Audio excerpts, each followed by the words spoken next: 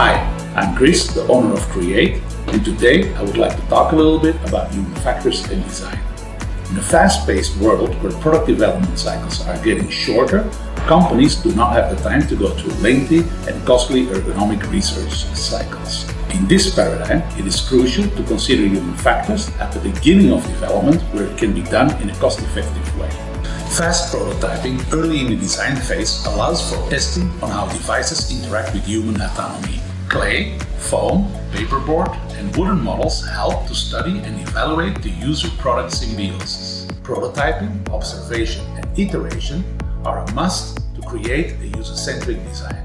But with the prevalence of ever more powerful 3D and presentation software, even designers are pressured to save time and take human factor shortcuts.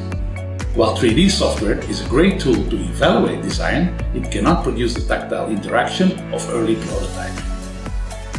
3D should be blended with modeling and iteration to tweak applied human factors. When everything is done virtually, prototyping will only happen much later in the development, when it may be too costly or too late to make human factor related modifications. The counter-argument is 3D printing. But in many ways, it is already too late in the design process, as it does not have the same value as making multiple quick proof-of-concept prototypes. Don't understand me wrong. 3D printing is a valuable tool, but it should be complementing quick prototyping rather than replacing it. It needs to be noted that designers are not ergonomists or anthropologists. However, it is a designer's responsibility to apply human factor principles wherever possible. We must combine the vast collective of human factor and anthropological data available to us with prototyping, observation, and iteration to design human-centric products that are safe to use, perform effectively, have optimized usability, and create a positive user experience. Following are some examples from Create to show the importance of early human factor study. 20 years ago, Create started working on in-the-ear headsets, and we quickly realized that human ears come in many shapes and sizes. There was substantial anthropological data available on ear sizes, but it was not detailed enough for the design of in-the-ear headsets. So we created a database of silicone ears that represent archetype ear models. This allows us to study prototypes and iterations on different representative ear types.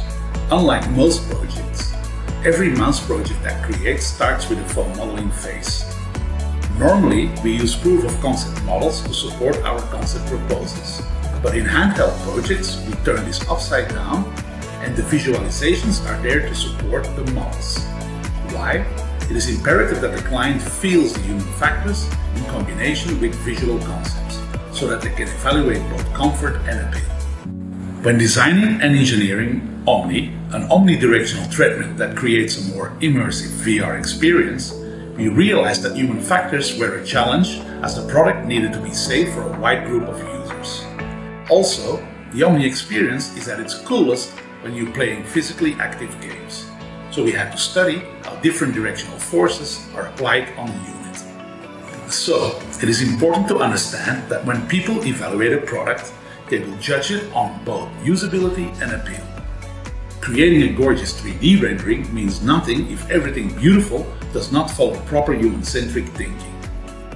And while designers are not ergonomists, it must become second nature to implement applied human factor principles through observation, prototyping, and iteration. I hope you enjoyed this quick chat about human factors, and please subscribe if you would like to stay in contact with our team. Thank you very much for taking the time.